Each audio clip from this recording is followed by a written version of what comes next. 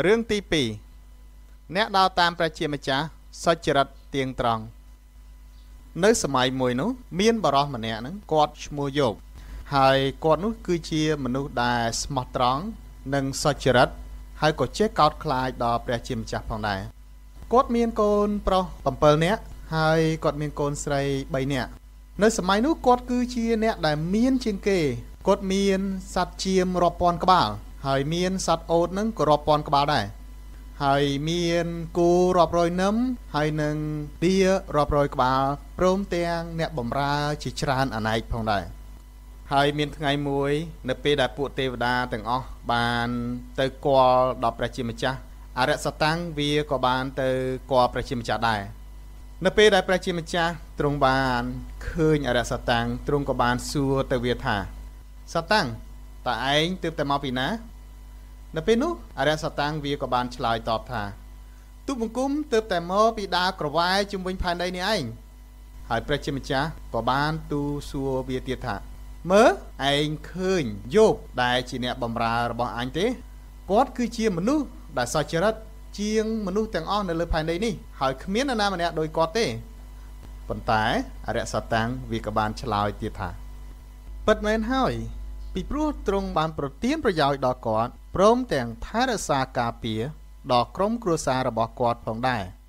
ផ្ទុយទៅវិញប្រសិនបើទ្រង់បានលូកប្រហ័សទៅដកយកនៅរបស់អ្វីៗដែលទ្រង់បានប្រទានដល់គាត់នោះគាត់មុខជាប្រមាថដល់ទ្រង់ជាមិនខានបន្ទាប់មកព្រះជាម្ចាស់ទ្រង់មានបន្ទូលទៅអរិយសតាំងថាអូអញ្ចឹង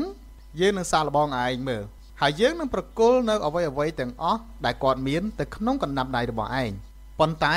ឯងមិនត្រូវប៉ះពាល់ដល់រូបកាយរបស់គាត់ឡើយរួចអរិយសតាំងវាក៏ចាកចេញពីព្រះជាម្ចាស់ទៅហើយភ្លាមនោះយើងឃើញថាមានសត្រូវជាច្រើនបានមកឆក់ប្លន់គោរបស់យោបហើយព្រមទាំងសម្លាប់អ្នកបម្រើរបស់គាត់ទៀតហើយបន្ទាប់មកយើងឃើញថាមានភ្លើងបានធ្លាក់ពីលើមេឃមកហើយបានដុតបំផ្លាញនៅវងជៀមរបស់យោបព្រមទាំងអ្នកបម្រើរបស់គាត់ខ្លះទៀតក្រោយមកទៀតក៏មានសត្វដទៃចូលមកលួចប្លន់សត្វអូតព្រមទាំងសម្លាប់អ្នកបម្រើគាត់ថែមទៀតហើយនៅទីបញ្ចប់យើងឃើញថាមានខ្យល់ដ៏គំហុកមួយបានបក់បោកមកលើផ្ទះរបស់គាត់ព្រមទាំងបំផ្លាញអស់ទាំងទ្រព្យសម្បត្តិនៅក្នុងផ្ទះហើយក៏បានសម្លាប់កូនប្រុសកូនស្រីរបស់គាត់ទាំងអស់គ្មានសល់នៅពេលដែលលោកយោបគាត់បានទទួលដំណឹងផ្ទួនគ្នាដូច្នេះគាត់ក៏មានចិត្តពិបាកយ៉ាងខ្លាំងរួចក៏ក្រាបខ្លួនផ្ដួលទៅលើដីដើម្បីនឹងថ្វាយបង្គំព្រះដោយនិយាយថាអោព្រះជាម្ចាស់អើយទូបង្គំបានកើតចេញមកពីម្ដាយដោយខ្លួនទទេហើយកូនត្រឡប់ទៅវិញដោយខ្លួនទទេដែរហើយអ្វីដែលទ្រង់បានប្រទានមកដល់កូននោះទ្រង់ក៏អាចដកយកទៅវិញបានដែរដូច្នេះចូលឲ្យប្រនាមទ្រង់បានប្រពើចុះក្រោយមកនៅថ្ងៃមួយនោះពេលដែលទេវតាបានទៅគាល់ដល់ព្រះជាម្ចាស់ម្ដងទៀតនោះអរិយសតាំងវាក៏បានទៅជាមួយដែរហើយពេលដែលព្រះជាម្ចាស់បានឃើញអរិយសតាំងនោះទ្រង់ក៏មានបន្ទូលសួរទៅអរិយសតាំងនៅសំណួរដោយដែលទ្រង់បានសួរវាកាលពីមុនអញ្ចឹងហើយព្រះជាម្ចាស់ក៏បានសរសើរដល់យោបនៅចំពោះមុខអរិយសតាំងថាគាត់គឺជាមនុស្សសុចរិតណាស់ភ្លាមនោះអរិយសតាំងវាក៏ទូលតបថាមែនហើយមនុស្សយើងអាចប្រគល់នៅអ្វីទាំងអស់ដែលជារបស់ក្រៅខ្លួនបានប៉ុន្តែបើសិនបើទ្រង់បានធ្វើឲ្យរូបរាងកាយរបស់គាត់នឹងមានការឈឺចាប់ទៅវិញនោះប្រហែលជាគាត់នឹងប្រមាថដល់ព្រះអង្គភ្លាមរួចព្រះជាម្ចាស់ទ្រង់ក៏មានបន្ទូលទៅអរិយថាអូអញ្ចឹងឯងអត់យល់ព្រមទេដូច្នេះយើងនឹងប្រគល់គាត់ទៅក្នុងកណ្ដាប់ដៃឯងម្ដងទៀតប៉ុន្តែឯងមិនត្រូវប៉ះពាល់ដល់ជីវិតរបស់គាត់ឡើយដូច្នេះអរិយសតាំងវាក៏ចាកចេញពីព្រះជាម្ចាស់ទៅហើយភ្លាមនោះវាក៏បានធ្វើឲ្យលោកយោបនឹងមានដំបៅពេញទាំងខ្លួនគឺចាប់តាំងពីក្បាលរហូតដល់ចុងជើងហើយដោយសារយោបមានការឈឺចាប់ខ្លាំងដល់ម្លេះទើបប្រពន្ធរបស់គាត់នឹងបានប្រាប់ដល់គាត់ថាតើបងនៅតែតាំងខ្លួនជាមនុស្សស្មោះត្រង់ចំពោះព្រះដល់ណាទៀតឥឡូវចូលបងប្រមាថដល់ព្រះជាម្ចាស់ទៅដើម្បីឲ្យបងនឹងឆាប់ស្លាប់ទៅកុំឲ្យឈឺចាប់តទៅទៀត ភ្លាមនោះលោកយោបក៏បានឆ្លើយតបនឹងប្រពន្ធគាត់ថាអូនឯងនិយាយដូចជាស្ត្រីឆោតល្ងងអញ្ចឹងយើងអាចទទួលសេចក្តីល្អពីព្រះជាម្ចាស់បាន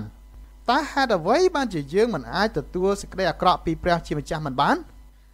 ក្រោយមកនោះនៅពេលដែលមិត្តសម្លាញ់របស់យោបទាំង3នាក់ហ្នឹងគាត់បានទទួលដំណឹងដ៏អាក្រក់អំពីយោបនោះពួកគេក៏មានចិត្តក្តុកក្តួលហើយក៏បានធ្វើដំណើរទៅឯយោបដើម្បីនឹងចែករំលែកក៏ដូចជាកំសាន្តចិត្តដល់យោបហើយភ្លាមនៅពេលដែលគេកលេចឃើញយោបហ្នឹងគេអត់ស្គាល់យោបសោះដោយសាររូបរាងកាយរបស់គាត់ហ្នឹងខុសប្លែកកាលពីមុនឆ្ងាយមែនទែនហើយពួកគេទាំងអស់ហ្នឹងក៏ទៅហូរយំរួចក៏អង្គុយជាមួយនឹងយោបហ្នឹងអស់រយៈពេល7យប់7ថ្ងៃដោយគ្មាននរណាម្នាក់និយាយមាត់កទៅរកយោបសោះប៉ុន្តែក្រោយមកយើងឃើញថាមិត្តសម្លាញ់របស់យោបដែលបានទៅកំសាន្តដល់យោបនោះបែរទៅជាស្ដីបន្ទោសឲ្យយោបទៅវិញដោយពួកគេនិយាយថាតើឯងបានធ្វើអ្វីខុសនៅចំពោះព្រះបានជាព្រះជាម្ចាស់ទ្រង់ដាក់ទោសហើយធ្វើទណ្ឌកម្មឯងដូច្នេះនោះយោបក៏តបថាខ្ញុំមិនបានធ្វើអ្វីខុសនឹងព្រះជាម្ចាស់ទេហើយព្រះជាម្ចាស់ទ្រង់អត់ធ្មត់នឹងពាក្យសម្ដីមិត្តភក្តិរបស់យោបព្រមទាំងសេចក្តីទុក្ខលំបាកទាំងប៉ុន្មានដែលអរិយសតាំងវាបានដាក់ទៅលើយោបផងដែររហូតដល់ថ្ងៃមួយយើងឃើញថាយោបមានការពិបាកទ្រាំទ្រនឹងទុក្ខលំបាកនោះខ្លាំងមែនទែននោះព្រះជាម្ចាស់ទ្រង់ក៏មានព្រះបន្ទូលតបទៅយោបថាតើឯងនៅឯណាក្នុងកាលដែលអញបានបង្កើតផែនដីនោះតើឯងដឹងទេឬផែនដីបាននៅជាប់នៅលើអ្វីហើយតាំងពីអ្នកកើតមកតើអ្នកធ្លាប់បញ្ជាឲ្យមានពេលព្រឹកហើយកំណត់ពេលវេលាឲ្យថ្ងៃរះបំភ្លឺផែនដីដែរឬទេតើអ្នកអាចបញ្ជាផ្លេចបន្ទោលឲ្យបញ្ចេញរស្មីបានដែរឬទេតើនរណាម្នាក់អាចរាប់ដុំពពកព្រមទាំងផ្អៀងអាងនៅលើមេឃឲ្យបង្អូរទឹកចូលមកបានដែរឬទេមែនហើយយើងឃើញថាយោបគាត់មិនអាចឆ្លើយទៅនឹងសំណួរទាំងនោះបានទេហើយយើងដឹងថាព្រះជាម្ចាស់ទ្រង់មានគ្រប់អំណាចប្រជាស្ដាហើយទ្រង់អាចធ្វើអ្វីបានទាំងអស់គ្មានការអ្វីមួយដែលទ្រង់មិនអាចធ្វើបានឡើយហើយនៅពេលនោះយោបក៏បានទូលទៅព្រះជាម្ចាស់ថាអោព្រះជាម្ចាស់អើយទូលបង្គំមិនអាចឆ្លើយនឹងសំណួររបស់ទ្រង់បានទេហើយទូលបង្គំបានដឹងថាទ្រង់ពិតជាអាចធ្វើអ្វីបានទាំងអស់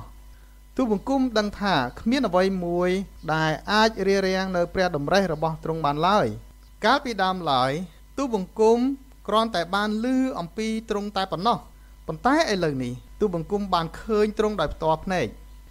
បន្ទាប់មកព្រះជាម្ចាស់ទ្រង់ក៏មានបន្ទូលទៅកាន់មិត្តភក្តិរបស់យោបថា